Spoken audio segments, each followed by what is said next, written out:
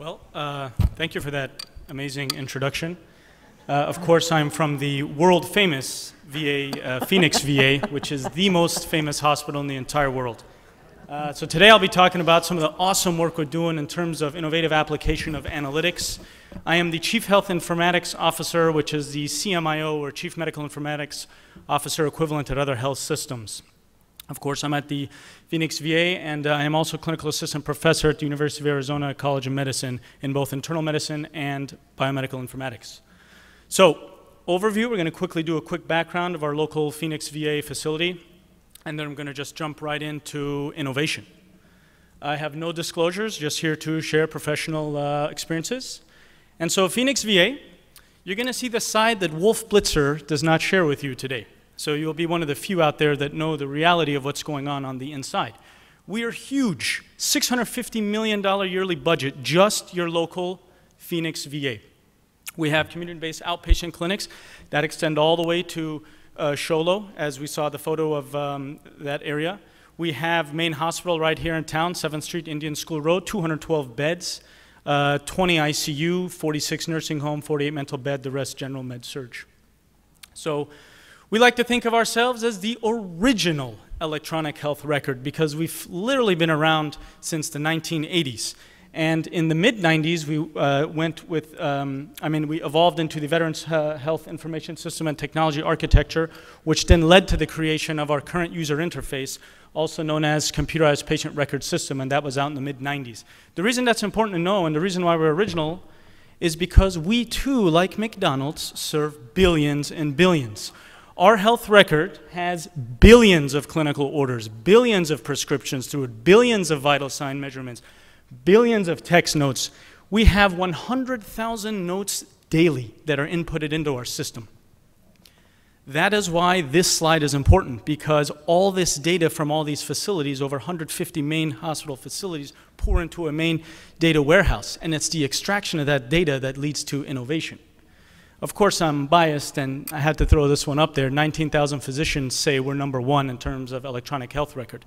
But I think a part of that is 60% of physicians in this country at some point in time roll through the VA, whether as a student, resident, intern, fellow, attending, at some point in time.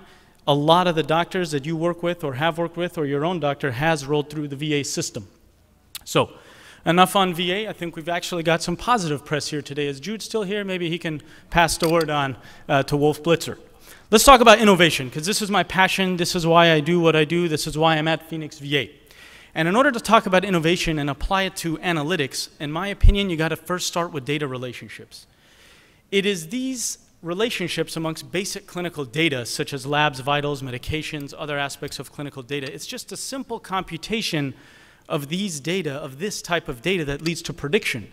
So in my opinion, prediction is super easy. You already have the data pieces. You just have to figure out a way that makes it applicable. The role of your informatician, such as myself, is to search these databases for relationship and find correlations and patterns in these data. So one of the projects I'm very proud of that we began here at our Phoenix VA with the City of Chandler Fire Department is a partnership pilot program that's currently ongoing and looking to expand with multiple cities throughout our city here, including Scottsdale, Tempe, Mesa.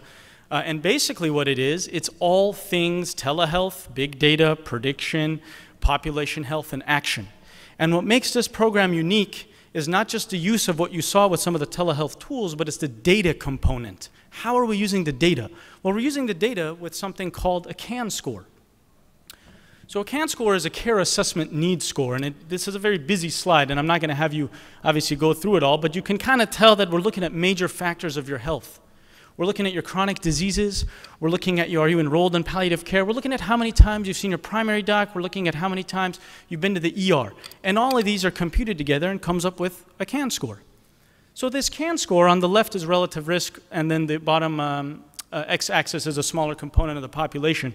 VA has studied this and has basically stated if you're in the 99th percentile of a care assessment needs score, you have a 72% chance of readmission in the hospital or death.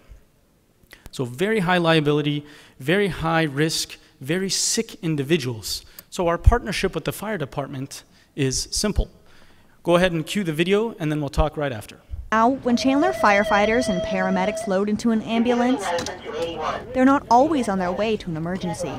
Community medicine to 81. Check welfare. Today, they're making a house call to a World War II veteran. Van Bibber, how are you? And they're connecting to the VA by telehealth means using of iPads and cameras. And that allows us to give instant access to veterans. Mr. Van Bibber, can you hear me? These tools bring all the resources and aspects of an in-person appointment into the living rooms of veterans. Hi, Barbara. Hi. Yeah, respirations are 20, non-labored. And allows them to go above and beyond. Plug them into other appointments or give them medication changes. And he takes one of the 5 milligram tabs every day. Oh, like there's a half one for Monday, but I don't see the half ones on Wednesday and Friday. This combination of technology and community medicine is seen as an answer to the long wait times and negligence claims that arose after a 2014 investigation of the Phoenix VA system. It basically gives full access to everything the Phoenix VA has to offer in the veteran's home for those that need it the most. State Representative Bob Robson and Dr. Abbaszadegan worked together to get this program off the ground. Not only is it a point of pride to have it starting in my district. Take care, sir. Thank you. And also to have a progressive fire agency step up and recognize that this is a need they could fulfill and find a way to do it is really great pride to me as well. Chandler is a pilot program, and Mesa, Scottsdale, and Tempe are all interested in setting up their own telehealth systems. So next time you see a truck like this in your neighborhood, they just might be helping a veteran in the comfort of their own home. For Arizona Capital Television, I'm Claire Caulfield.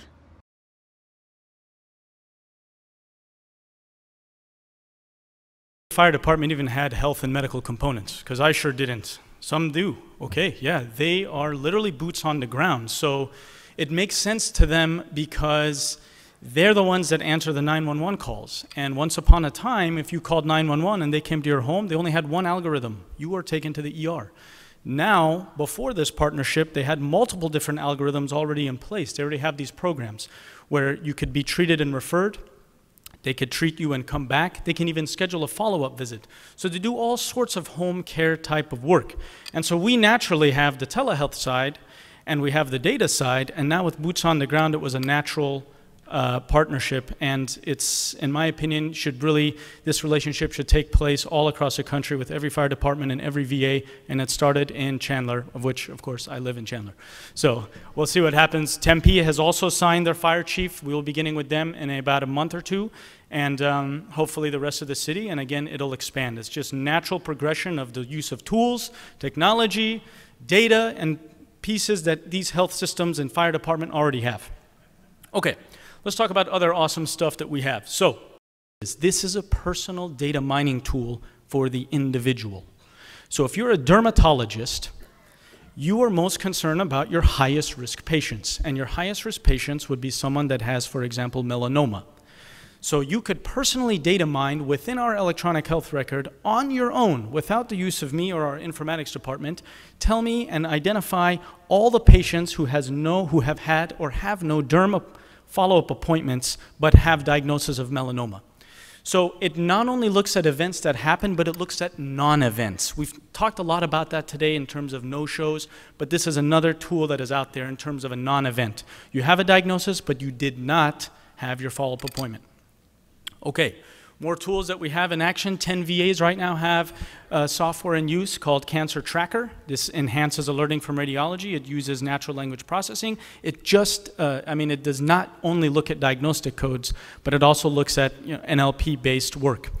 And so this is kind of a busy algorithm slide, but in my opinion, as a patient, all that matters is step one. Identify that alert. From there, the rest will take place on its own. All of you here, the health systems you're at, already have these algorithms in place.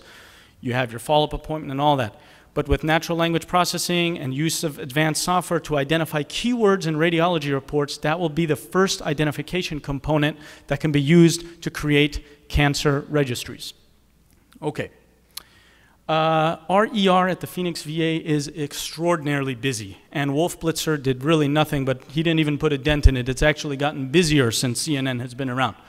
So we have advanced emergency department integrated software in place that uses real-time analytics Crazy busy slide, but man, does this tell you so much. If you're red, you have a emergency severity index score of 2, which 1 is you're almost dead, 2 you're not quite almost dead, but it's severe enough and will likely be needing admission.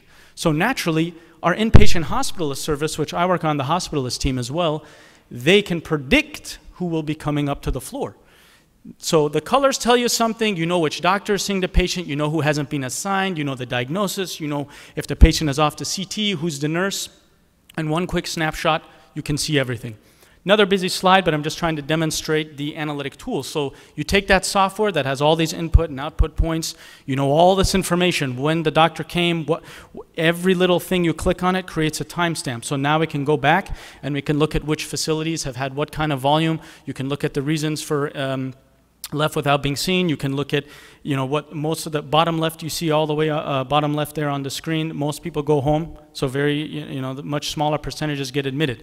So the whole purpose of these tools and analytic decision-making, clinical decision support is that now you can look into staffing differently, expanding the ER. So a lot of what you see right now in terms of construction with our emergency room and expansion, opening of rooms was because of the information that we gathered from the emergency department integrated software over the last couple of years. All of this was in action before Wolf Blitzer. So it already has been in use and it has now been enhanced as a result of further and continuing ongoing analytical aspects of these tools. We are now creating other aspects of the emergency department room, such as having a fast track urgent care, and that has its own staffing. So obviously the end outcome is that it leads to other things. Other types of analytics, again, data points like we talked about initially with hypertension, ischemic heart disease, and then diabetes, which is a real hot topic. So it's the context of this data that's important. It's not just gathering it. So when we first started, when I first came to Phoenix VA about 2.5 years ago, the doctors were getting lists of patients that had hemoglobin A1Cs more than 9, meaning they're uncontrolled with their diabetes. The doctors would just basically give it back and say, I already know who these people are. They don't show up, they don't this, they don't do that. I know all of them. So we have reformulated, and now we put clinical data into context. So now you know the last lab draw. When is the next one due? When was their last visit? If you're trending down, but even if your number is more than 9, well, you're probably doing well. So I don't need to see you for another 6 weeks, 8 weeks. But if the numbers and labs are trending in another way, well, maybe I do need to see you. So data in context is extremely important to doctors. Isolated numbers is almost always meaningless. Again, coming back to prediction with analytics, we can predict who will fail. And more importantly, you can predict who will not really benefit from another primary care appointment. Because if you're over 5,000 days of uncontrolled diabetes, it's probably time to get some mental health component, life coaching, or psychology eval in place rather than just send you back to the PCP. So I think this slide kind of gives the whole purpose of what all of us do. The real clinical value is the goal of prediction. So it's all a matter of prevention or timely intervention. We talked about the stroke, timely intervention with use of telehealth, and now with data, care assessment and need score, you can be at that veteran's home before he picks up the phone to call 911. So the road ahead to me is simple. We're going to keep expanding the clinical decision support.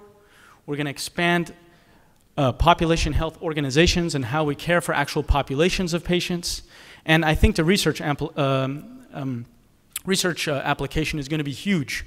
One day we'll laugh that the study that only cross-referenced 100 patients came up with this finding. And I know the Plavix study was mentioned earlier today.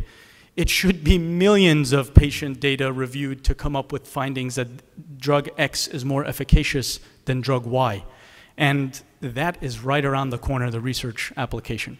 So a little bit of an advertisement to my own specialty. We've really only been around since 2013, but clinical informatics with physicians in this role have barely only been board certified. So just one more thing. In terms of clinical informatics, our site at Phoenix VA is the 5th program in the country to be certified as a training site for clinical informaticians. So our first 2 fellows are wrapping up their first year this year. So we're definitely at the cutting edge of innovation. I thank you. And I'm wearing a bow tie, so that means I'm #1, friendly, and 2, you can easily find me. So let's chat and collaborate once we get the next break. Thank you very much.